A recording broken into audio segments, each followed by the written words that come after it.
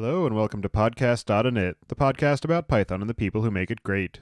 When you're ready to launch your next app or want to try a project you hear about on the show, you'll need somewhere to deploy it, so take a look at our friends over at Linode. With 200 gigabit private networking, node balancers, a 40 gigabit public network, fast object storage, and a brand new managed Kubernetes platform, all controlled by a convenient API, you've got everything you need to scale up. And for your tasks that need fast computation, such as training machine learning models or running your CI and CD pipelines, they've got dedicated CPU and GPU instances.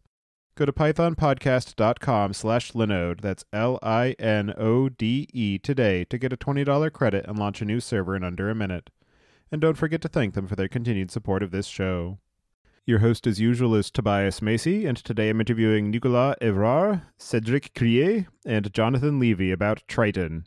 So, Nicolas, can you start by introducing yourself? Yes, hello everybody. So I'm Nicolas. I work for B2CK, which is a company working on Tryton, and I'm also the president of the Tryton Foundation, which is the subject of today. And Cédric, how about yourself? Hello everybody. So I'm Cédric Krier. I'm the co-worker of Nicolas at B2CK. And I'm currently serving as the leader of the Tryton project. And Jonathan, how about you? Yes, my name is John Levy, and I am not one of the core devs like Nicolas and Cédric. I am instead a Tryton user. I am a lawyer by training with Advocate Consulting Legal Group, and we have been using Tryton for 8 years, and I'm involved also with the Tryton Foundation.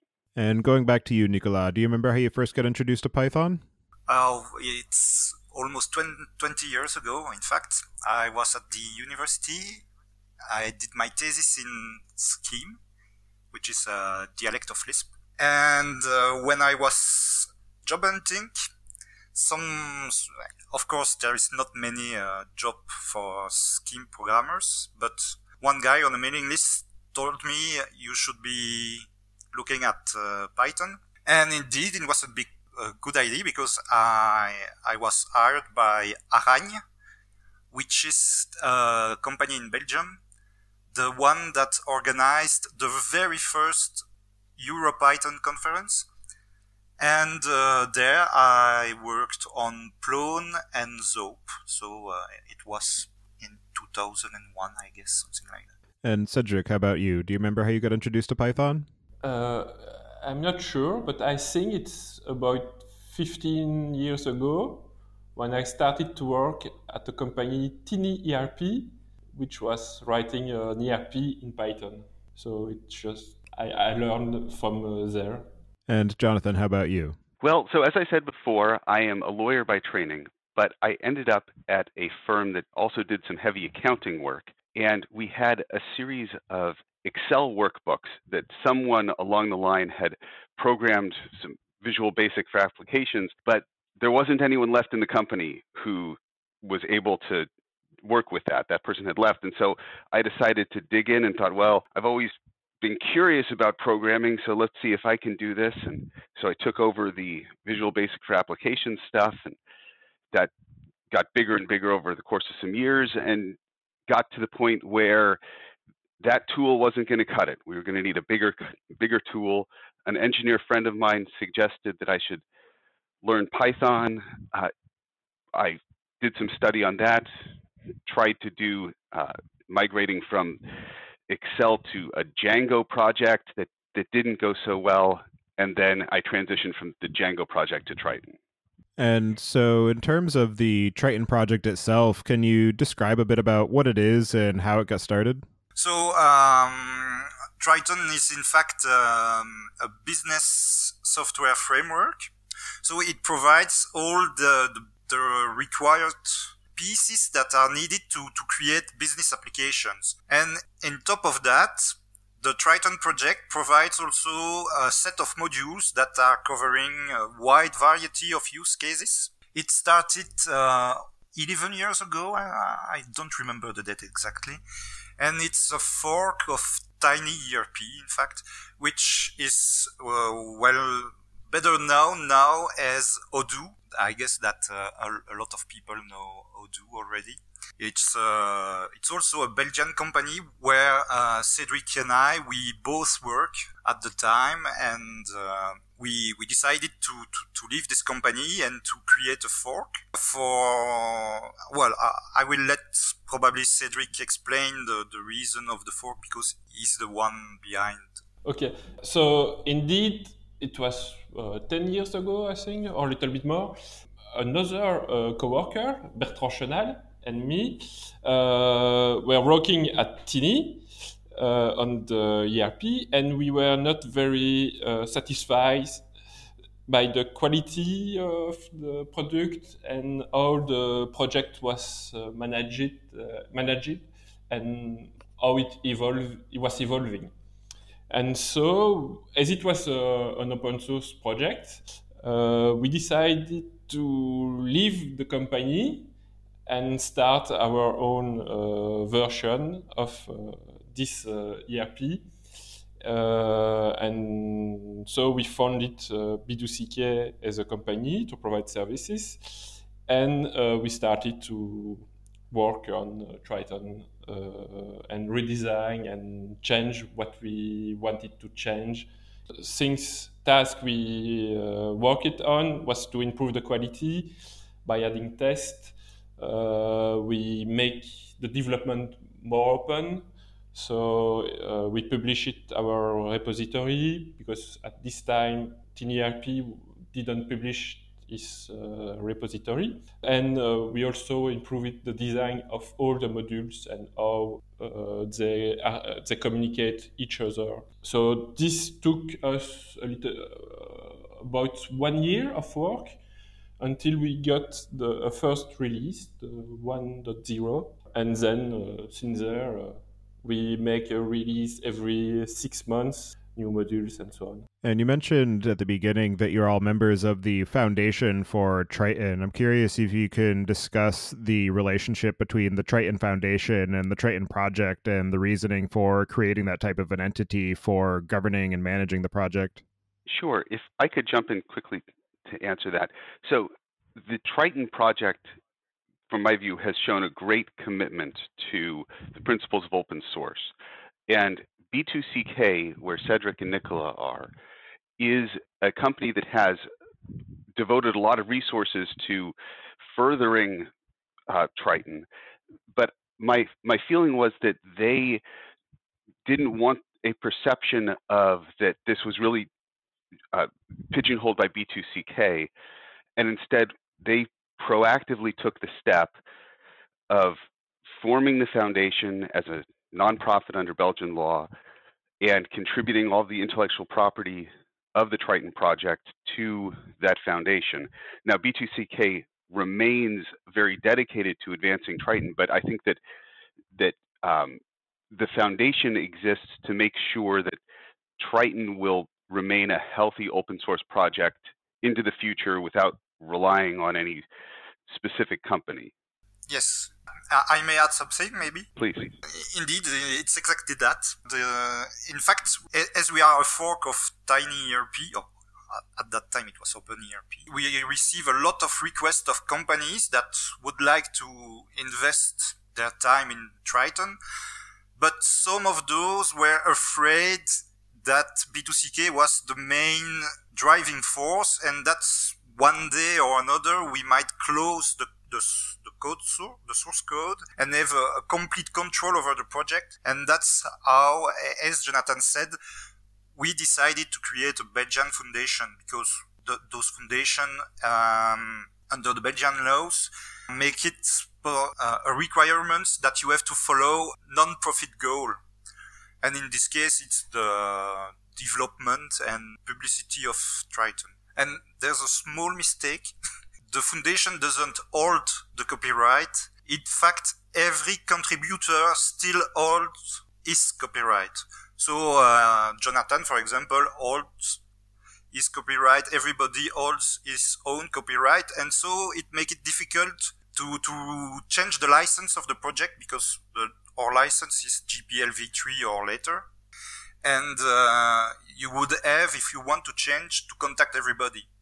And the fact that you have to contact so many people, it will make it difficult. And it allows us to keep the GPL, I guess, forever. Yeah, I know that things like contributor license agreements have been a very contentious topic in a lot of different projects, so it's interesting that you've decided to avoid that entirely and just let everybody own their own copyright as a guard against somebody relicensing the project in the future. Yes, that's exactly that. That's the contributor license agreement that we have some issues with, and we decided to guard us against those changes by distributing the copyright. Exactly that. You're on point. Yeah, indeed, we are in the same situation as the Linux kernel, which is GPL2, but it's also the copyright is shared with a lot of developers. So it's a kind of protection in some way. And so the project itself is focused on providing the software and the utilities necessary for being able to run and manage a business. I'm curious if you can discuss a bit about the types of businesses that Tryton is most well suited to and some of the cases where it might not be a good fit for a particular type of business. Indeed, the main target of Tryton is the small and medium enterprise.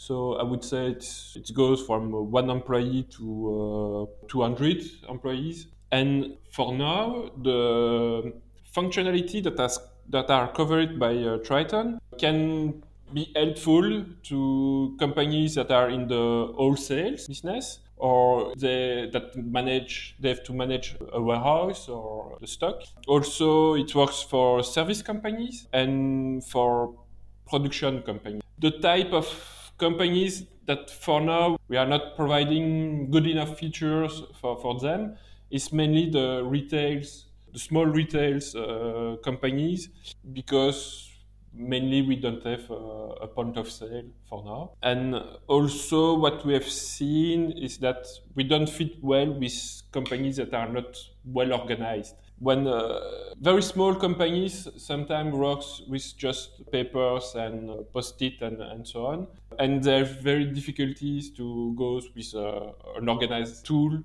that force them to follow some workflow and stuff like that. So usually it's because this kind of small companies are not mature enough for an ERP. But sometimes trying to implement an ERP inside the company is also a way to organize the company and follow the best practice and define workflow and so on. Anyone has others? So the way that I would describe it is, first we have to talk about what exactly Tryton is. So there's the Tryton kernel, which interacts with the database, typically Postgres. And on top of the kernel, people implement these plugins. And so as Cédric was describing, there are excellent warehouse plugins, excellent project for service companies plugins. And so there's a divide between Tryton can be fantastic for some companies that may not have pre-made, ready-to-go modules available. It would just require somebody to write the module. Okay, I would say that, thinking about it broadly that way, any company that is needing a database to keep track of, their internal machinations, and where Postgres would be an appropriate database, any company like that, Tryton would be certainly a project to consider. And very likely they would find that there are ready-to-go, off-the-shelf modules that can take care of what they need. Now, as far as where it wouldn't be a good fit, there are companies that don't use a database, as Cédric was saying, that maybe they are small enough that they can just kind of keep track of things just personally. And sure, if they don't need a database, Tryton wouldn't be the project for them. But if you need a database and Postgres is the right scale of database, then I would say Tryton is something to consider. And so in terms of the end users of Tryton, I guess, who is it designed to be targeted at primarily as far as the people who are going to be interacting with it on a day-to-day basis? And what are some of the considerations or design challenges that you face in terms of evolving the product, keeping those people in mind? Oh, that's a tough one. Tryton is mainly, as it is an ERP, it's mainly it's designed for back office users. So we have two clients. One, which is the original client that was developed, which came from the fork. It's a GTK client, so based on the toolkit made from the GNOME project. And we have the JavaScript client, which obviously works through your browser. And we try to make those the most ergonomic as possible, but it's not an easy task. I think that the GTK client is probably more ergonomic than the JavaScript one.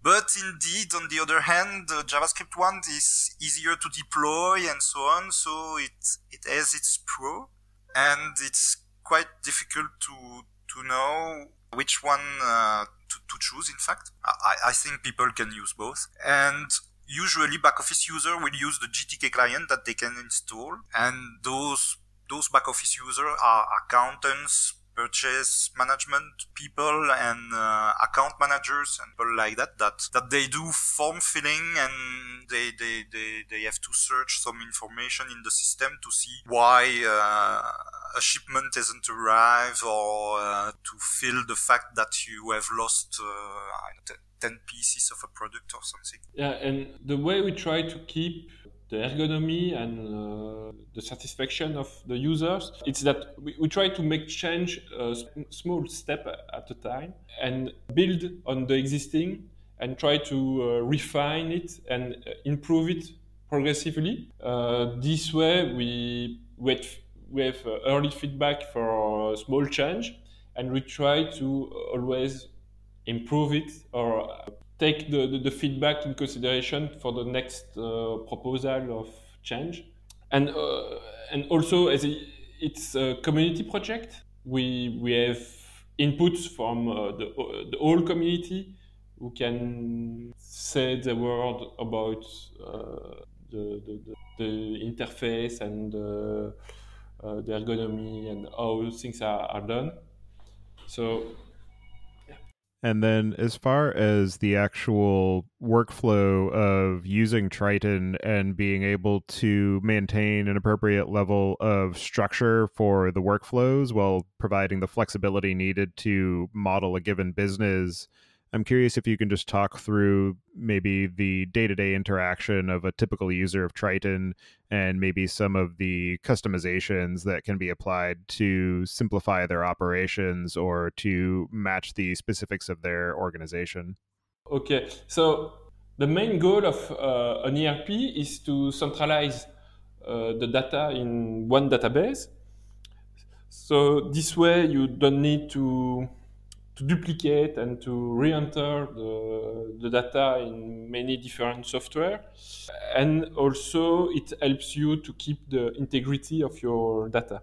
So the typical workflow that you have in Tryton is that you have the salesman who enter a sale order in the application. So he will select an existing party from the address book already stored in the system, and he will pick some product that is selling. And once he has filled the sale order, he will just confirm by clicking on a button, and automatically the system will create the shipment document to ship the product to the customer, but also the invoice for the accounting.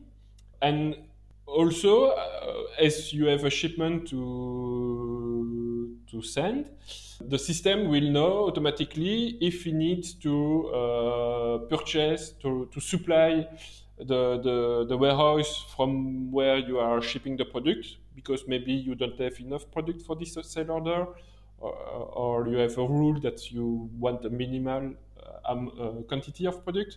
And then automatically Tryton will create a purchase request for the missing products, and the purchase manager can see those requests that are created automatically, and he can convert into a purchase order by selecting the supplier that fits for this purchase, and make the negotiation with the supplier to receive the product.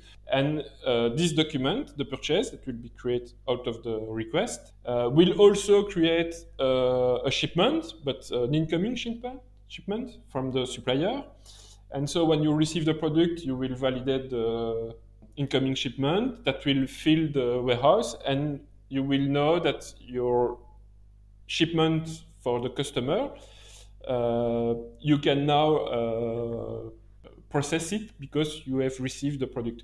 So as all the information is stored into one database, the information is shared across all the documents, and they can trigger automatically some step in the workflow and so on.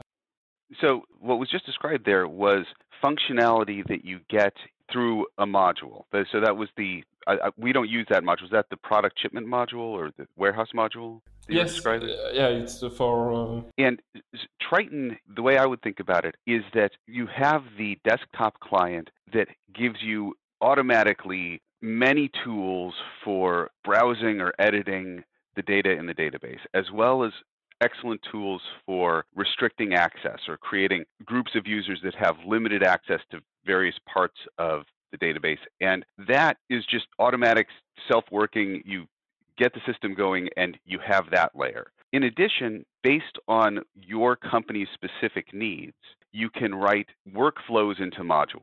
And so you would create a custom module for your company, or maybe there's an off-the-shelf one that fits you well, because there are many off-the-shelf ones now, that will allow you to go through a workflow as was described there, where you place an order and then take it from order placement through every stage of the warehouse and the shipment out, etc.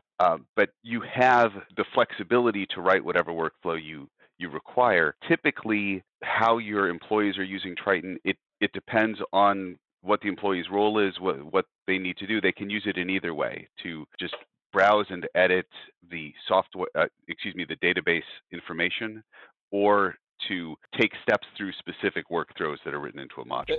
Yes, of course. Each workflow step can be customized, can be automated or not, and you can add more steps if you want. Everything is flexible on this side. So this is probably a good opportunity to talk a bit more about the architecture and the implementation of Tryton and some of the ways that it has evolved since you first forked it from the parent project. So the architecture of Tryton is a synchronous 3 tiers application. So the usual 3 tiers, the database, how do you say that, the business logic, and then the client, which as I explained are both thin clients, one available for the desktop users and one for people through their browser in JavaScript. And so this is the big picture. Then in Tryton you have several layers. So the first one, which provides the access to the database, which is currently following an active record pattern. Previously, it was using a data mapper because Tiny ERP at that time was using this pattern. They switch later, but it has nothing to do with us. And thanks to the active record, we can do introspection on the classes, and we infer the database schema, and we create new columns in the tables. We create, of course, also the tables if it's required. Then you have all the business logic, where you have the notion of users, groups, and then everything that is needed by your own module. So, for example, if you make a module that will model a sale, you will obviously have the sale header with the company that is selling something, the party you are selling to, the currency you are using. Then you will have some cell lines with the quantity you sell, the unit of the product you are selling, the product, of course, you are selling, the taxes, and so on and so on.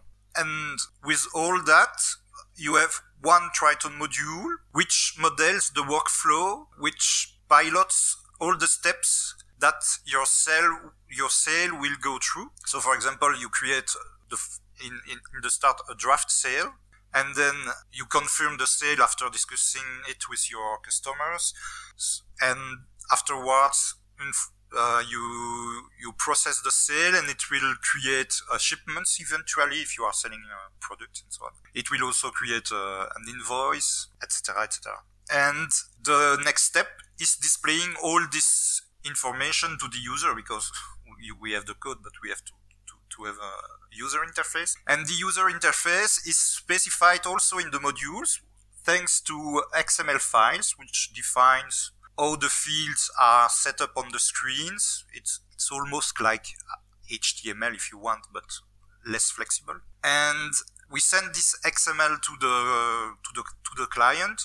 The client display all the fields on the screen, and the user have also the buttons so they can trigger workflow steps and so on. I just want to add that a particularity of Tryton and in the design, it's the modules and the modularity. What happens is that each module can define classes.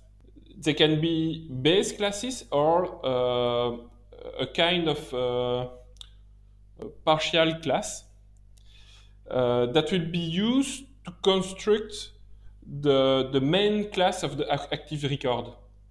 So depending of which module are activated, the server will build dynamically the class by composing all the small parts of all the small classes that are disseminated in different modules to construct the main class for a kind of document. This way, we can have a module that defines a main object. I can keep with the sale example, and have another module that extends the sale model by adding, for example, a new field or a new step in the workflow or new methods and so on. So the server will combine both classes to create one main class that will always be used by the server to manipulate the object. So we dynamically create those base class, and this gives the power of in Tryton to be very flexible, because by activate a module in Tryton, you can modify the behavior of existing objects directly, and you can really modify any property of the object. It can be the fields or the methods on it, and so on.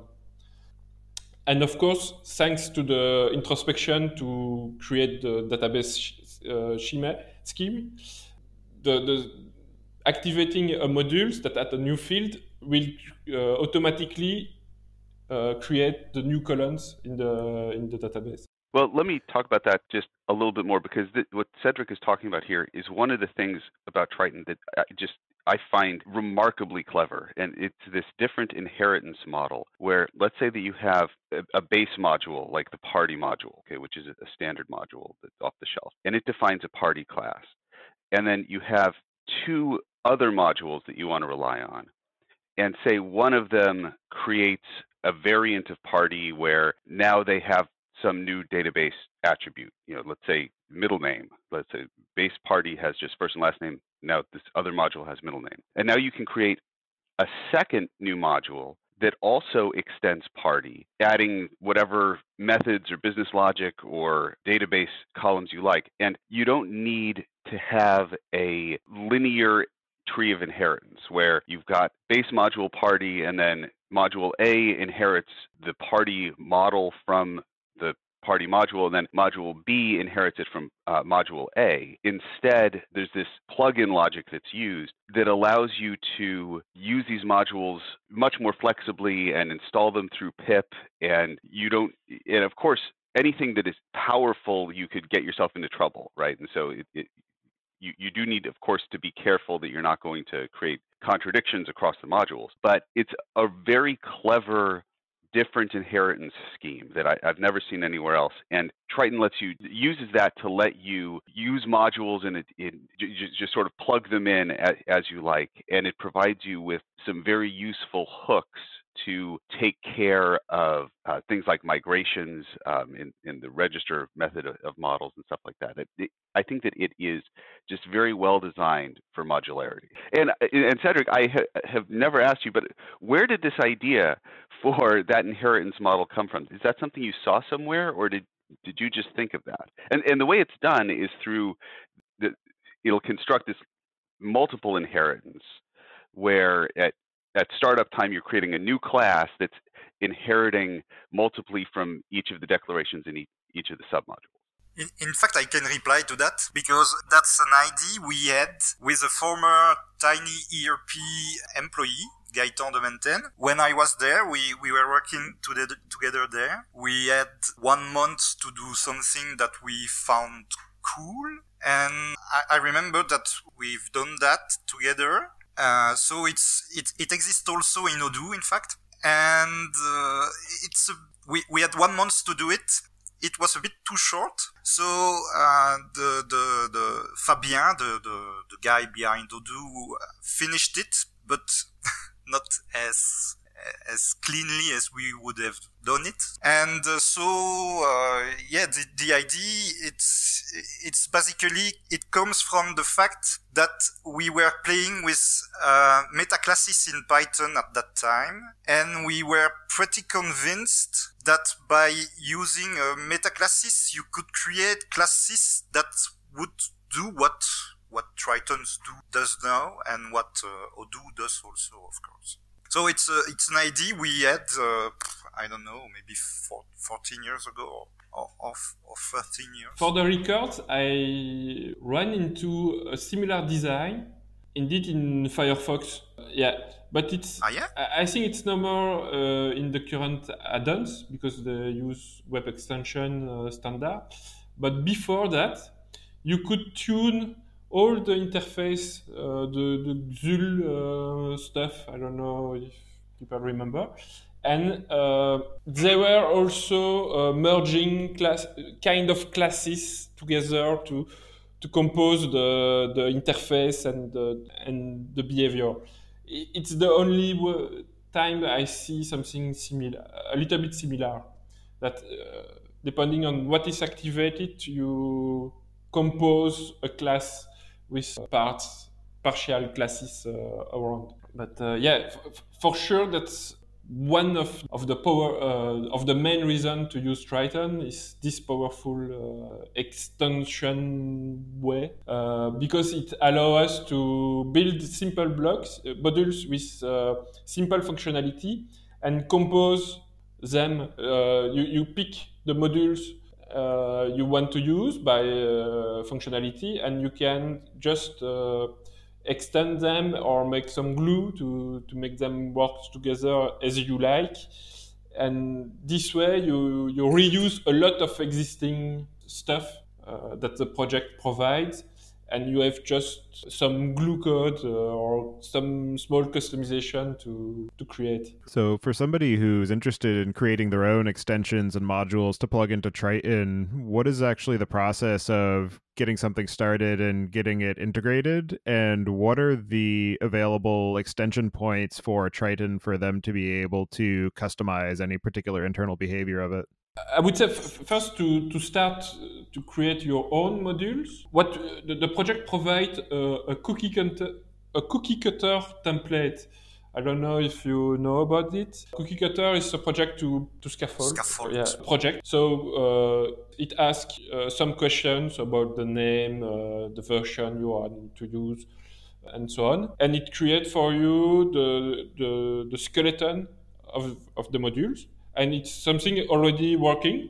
You can just put it in the Tryton modules folder, and you have your module. But of course, it does nothing because you have put any new logical in it. But from there, you can define a new class that will be registered in the system or modify an existing class. So that's for the Python part.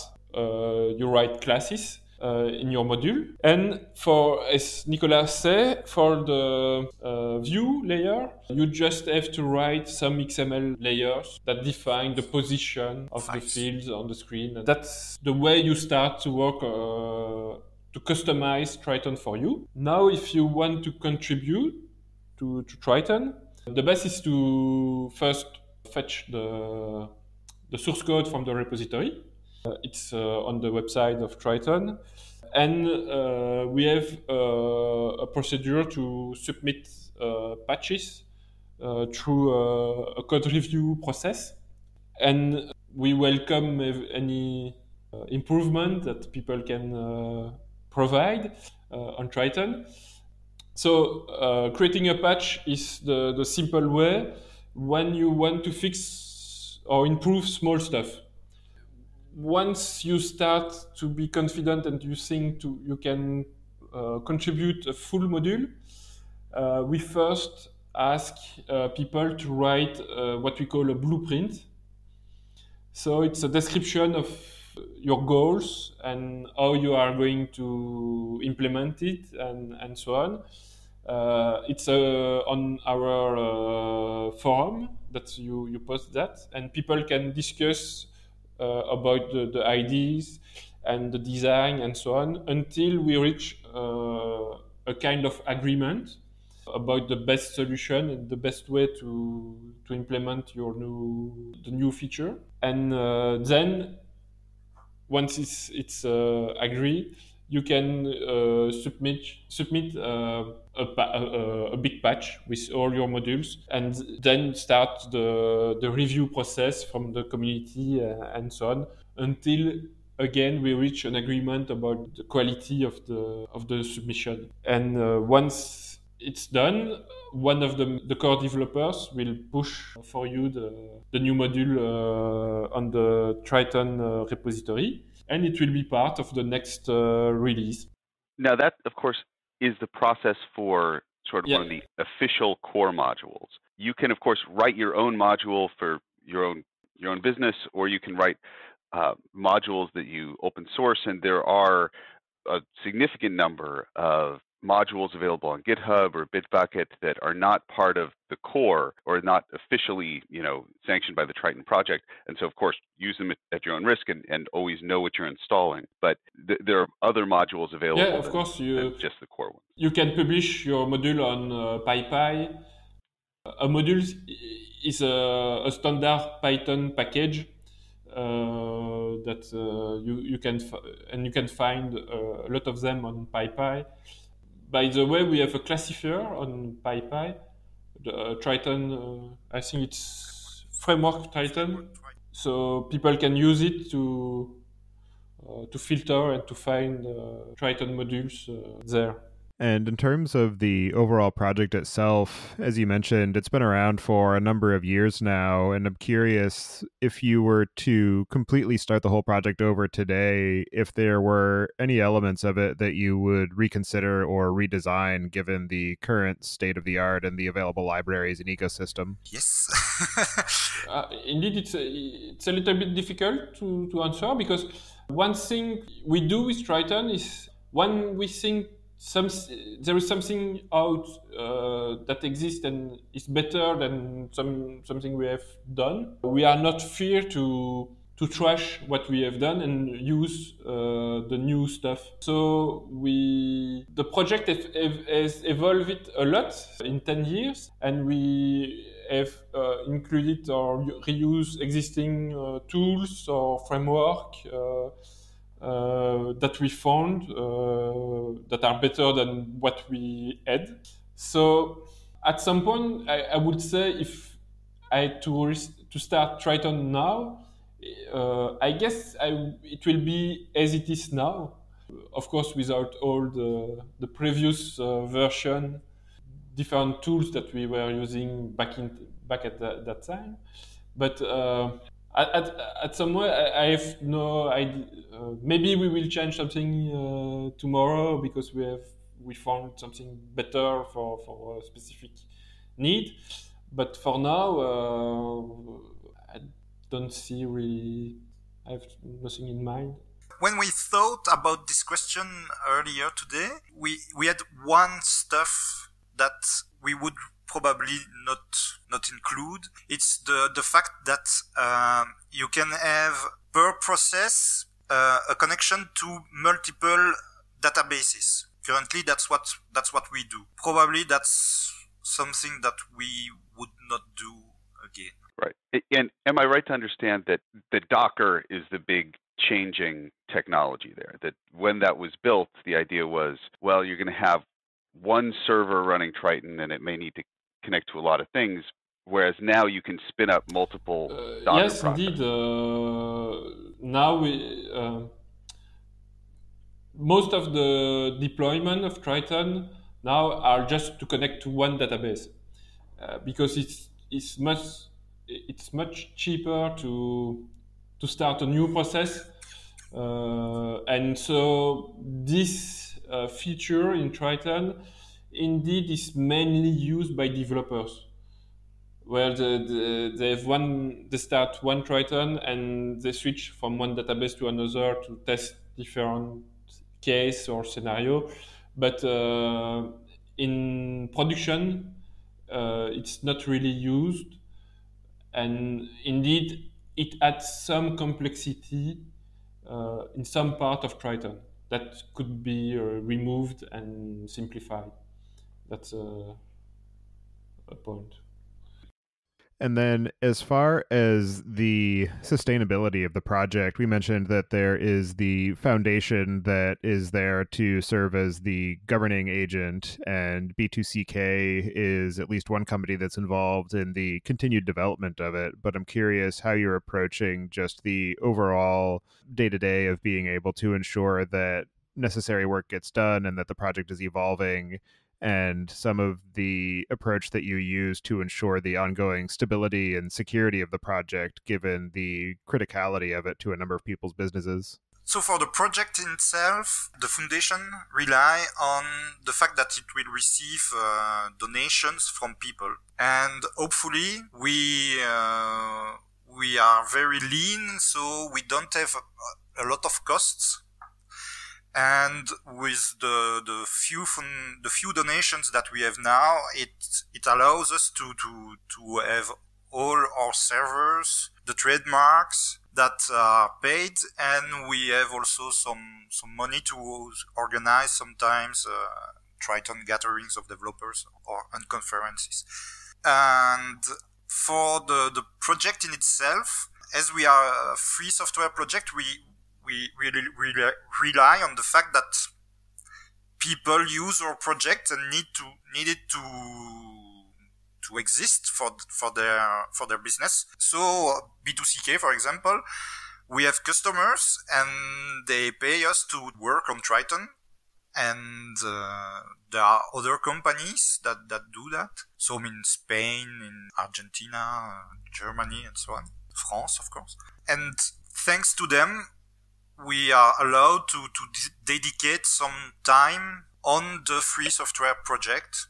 Although we are a small project when you compare us to the Linux kernel or Firefox or, I don't know, Django, we still can live, and thanks to the dedication of some developers that do the work on their free time and so on. So, yeah, it's a bit tricky, but it works. And economically, it works also. We are not unicorns, but it works. The main business plan that for the companies around Tryton is to sell services on Tryton. So the service they provide often involve improving Tryton itself. So this is the main way Tryton evolve and keep up to date with regulation and so on. The other point was about the maintenance and the security. We have some process that allow us to ensure that we don't break too much Tryton. First is that we have written a lot of tests for every module has a set of tests by default that ensure some integrity and quality in the Tryton, in the code, the Python code, and so on.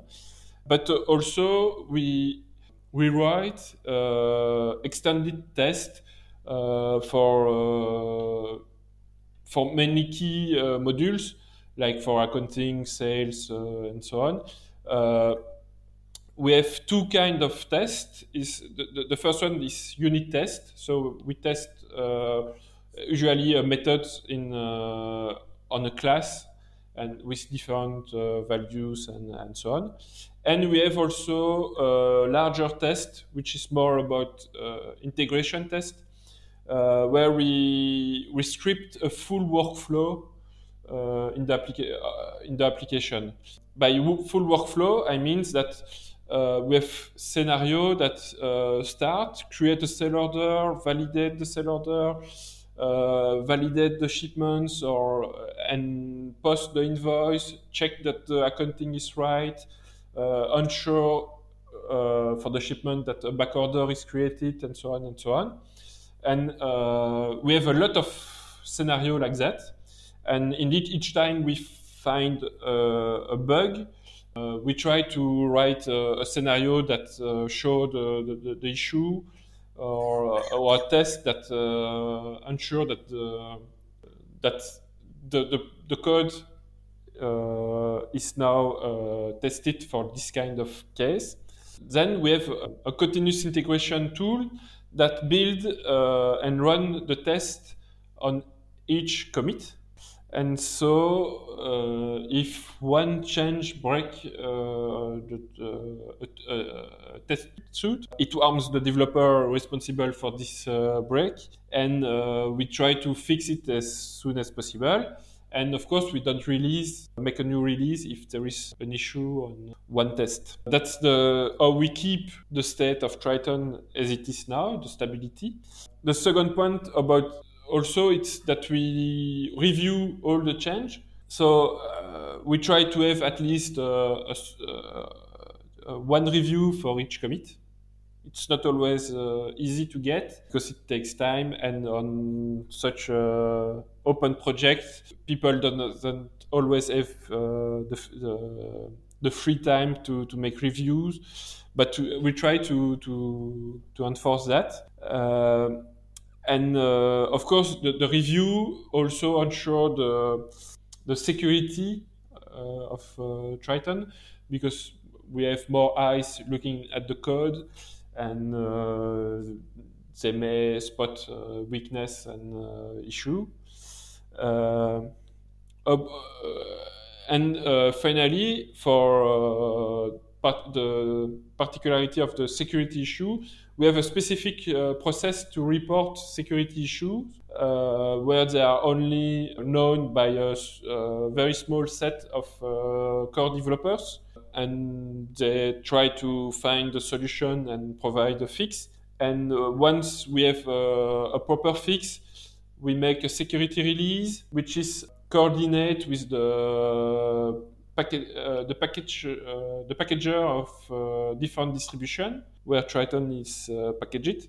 And so we set up a release date for the security issue, which goes public only after this date. That's the point for security. And now for the people who are using Tryton, the end users, they have the choice of two kinds of release to use. We have a long-term support release that we support for 5 years. So when this is the best choice if you don't want to upgrade frequently and have new features. This series receive bug fix and security release for 5 years. And otherwise, the normal release are supported for 1 year. So we give the choice to the users to choose which kind of frequency you want to have to upgrade. And we try to make bug fix release every 15 days.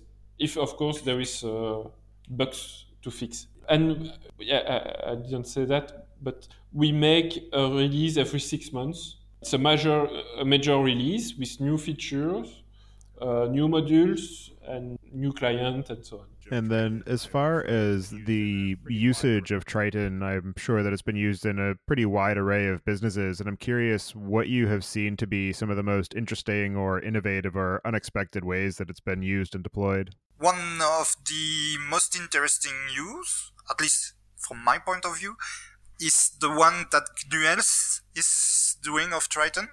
So GNU-Health is a project under the GNU umbrella, and their aim is to provide an HIS, Hospital Information System. Yes, an hospital information system. And sorry, just to jump in because it was a little hard to hear. So what he's saying here is GNU Health. GNU Health, yes. Yeah, GNU Health.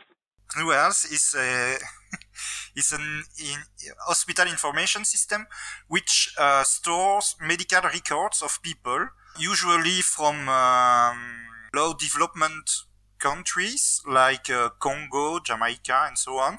Because in countries like Europe or I guess the United States, you have a lot of red tapes and laws to follow, and it's really difficult.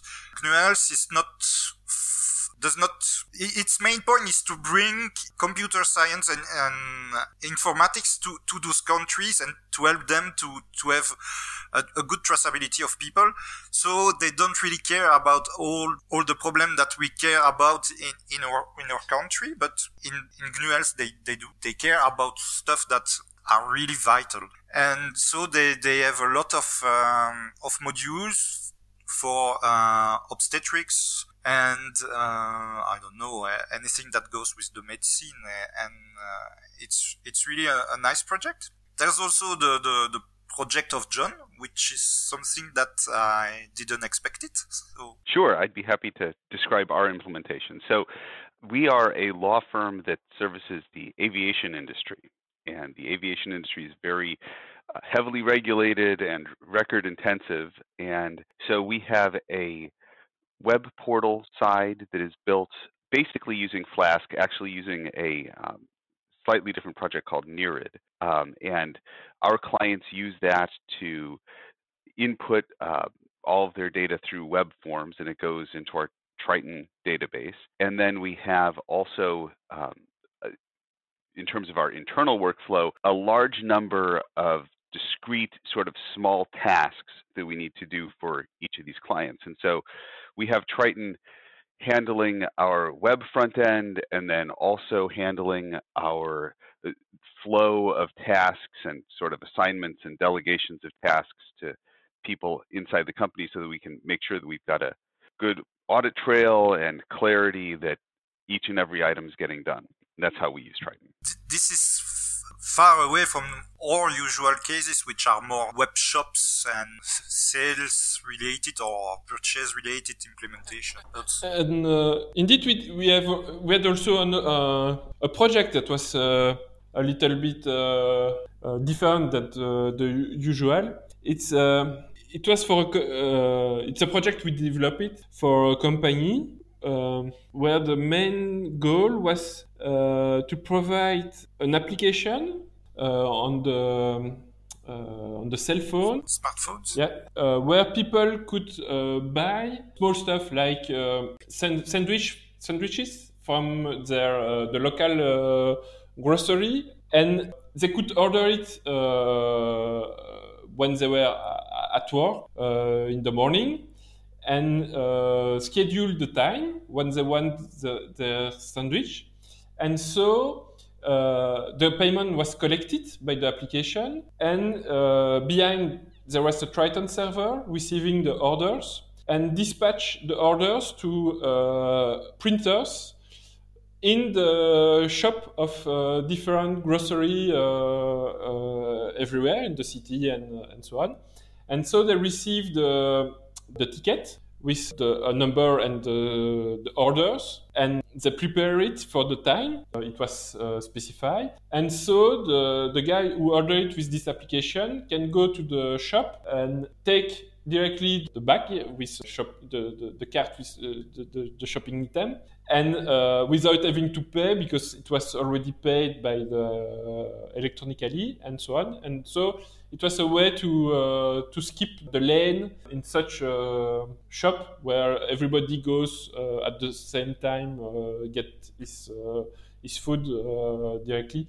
And so the commerciant could organize the work, prepare in advance the orders and so on. So that was a nice project where Tryton was involved to follow the orders you receive from the application, dispatch to the right shop, and make a small accounting about how much was sold and so on. At the end, send the total money, order it for to each shop. That was an astonishing way of using Tryton. And then in terms of the future of the Tryton project, I'm curious what you have in store in terms of new feature capabilities or future direction for the project. The Tryton project is no real roadmap because it's built by the community, for the community. And so each one comes with his own needs and own targets and own goals and try to push it in the project. So we cannot guide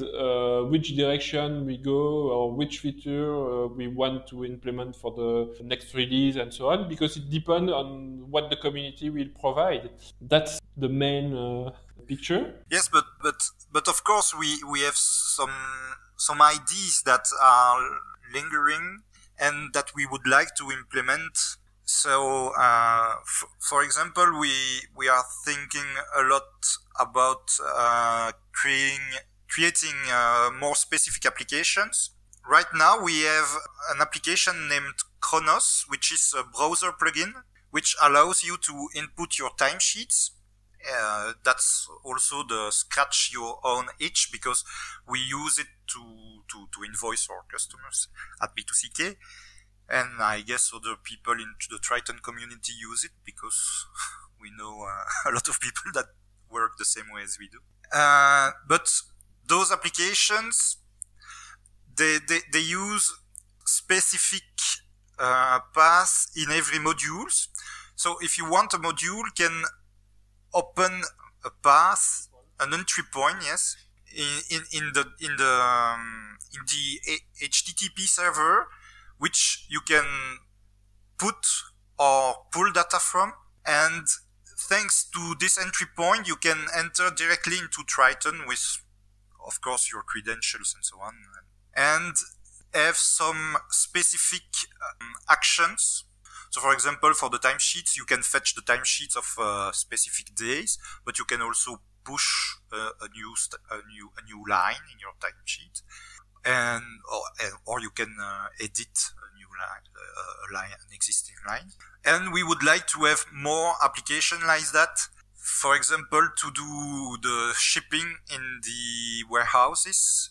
But yeah, it's dedicated application. So in some way, it's a way to hide Tryton behind a very tailored user interface. I think that something big for the future of Tryton is the LTS, the long-term support, which was just added maybe about a year ago. And as we've talked about, Tryton's been around for around 10 years and has had this philosophy of we are willing to break things to improve things. And so as Cédric was saying, there's a new release every 6 months. Traditionally, those releases had only received a year of support, and so there was some aspect of conveyor belt of needing to upgrade to the new versions. But now we have gotten to where the core Tryton functions I think are pretty stable. I mean, so for example, Nicolas described earlier that it transitioned to the active record model a few years ago, and that was quite a bit of API changes. But there haven't been any changes like that since then, or in quite a while. And I think that Tryton is now stable enough that, as you can hear from what Cédric and Nicolas are describing as new additional features, things like support for browser plugins, that's not going to be sort of breaking changes that would threaten existing installs. And so I think that a big driver of more people starting to use Tryton is knowing that they have LTS, that they have 5 years of support in the version that they install, and greater stability to the API. And the fact that the core devs have been willing to make such changes has gotten Tryton to where it is now, which I think that there are very elegant idioms that it's using. It's a very nice system to code in. And now that that's not changing so much, long-term support is possible. And like I said, I think that that's going to be a big driver of more and more people using Tryton. Yeah, indeed. Another point that we are working is to include a web shop directly. So for now, there is many solution, but external solution to plug a web shop to Tryton. B2CK have developed some, but others also have developed web shop extension and so on.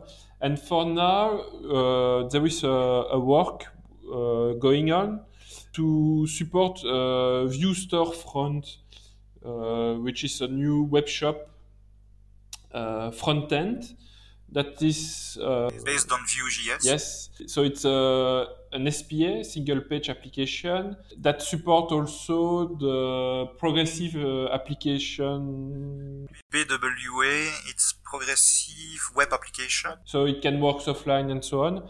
And so there is a module in review for now to plug Tryton and Vue Storefront. And this could be also, once it's polished and included, a big change for Tryton, because it will provide out of the box a web shop to small business.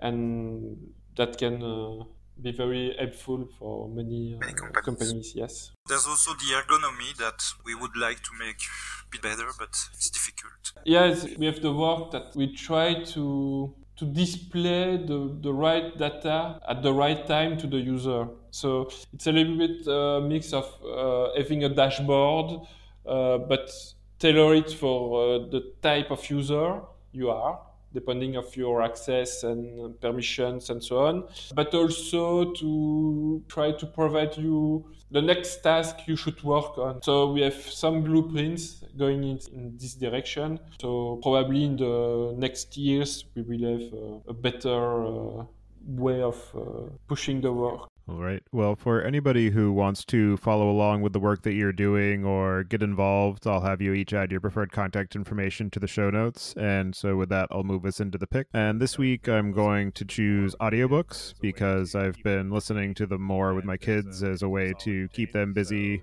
and as a way to keep us all entertained. So definitely recommend finding some good audiobooks, whether through your local library or through a service such as Audible. And so with that, I'll pass it to you, Nicolas. Do you have any picks this week? Yes, indeed. As everybody, I try to have something to think that is a bit joyful. So I started to play Civilization 6. There's been years since I haven't been playing Civilization. In fact, my first contribution to open source was to FreeCiv, the free software clone of Civilization 2. And now I started to play again to Civilization 6. So if you have sometimes, you can start to play Civilization 6. Or read a book. I read an excellent book from an author of China, Liu Cixin. It's the three-body problem. It's science fiction, but from the point of view of China, so it's a bit different than usual. And I found that the liberty of speech of the author was quite surprising to me, because he described in the first chapters the cultural revolution of China, and it was awful. But I was surprised to read that in a Chinese book. So if you like science fiction but with a twist because it comes from another cultural background, I really recommend it. All right. And how about you, Cédric? Do you have any picks this week? Indeed, I started to read the integral of Valérian et Laureline. It's a French comics from the 70s. Yeah, it's a big influential in science fiction culture. Indeed, it seems there is they influenced the Star Wars movies and many other stuff. So yeah, it's old comics, but I enjoy reading those. And Jonathan, how about yourself? Well, my pick for this week, I think, has to be hand sanitizer, as we are all hunkered down dealing with the coronavirus and waiting to see what's going to happen the next few weeks. But no, the thing I'll give a shout out to is, it's not exactly a pick, but it is a new project or startup that I've been trying to get going for the last year, and I think that we're set to launch hopefully in the next 2 months. It is Royal.com, Royal spelled ROIL, as in Roiling River, and it is a better way to interact with RSS feeds, a better way to enjoy content on the internet. So been working hard to get that going, and hopefully we're rounding the final turn and should have a public release in the next couple months. All right. Well, thank you all very much for taking the time today to join me and share your work and experience with Tryton. It's definitely an interesting project and one that a number of people obviously rely on. So I appreciate all of your time and effort on that front, and I hope you each enjoy the rest of your day. Yeah, thank you. Thank you, Tobias. Thank you. Thank you for listening. Don't forget to check out our other show, the Data Engineering Podcast, at dataengineeringpodcast.com for the latest on modern data management. And visit the site at pythonpodcast.com to subscribe to the show, sign up for the mailing list, and read the show notes. And if you've learned something or tried out a project from the show, then tell us about it. Email hosts@podcastinit.com with your story. To help other people find the show, please leave a review on iTunes and tell your friends and coworkers.